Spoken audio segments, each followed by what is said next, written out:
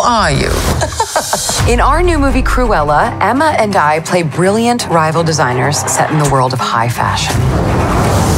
We're going to play a little game where we decide if these fashion items are brilliant, bad, or a little bit mad. What even is that? Skirt over pants, a very big trend in the early 2000s. I thought it was the coolest thing in the world. Okay, it's a little bit mad, but brilliant too.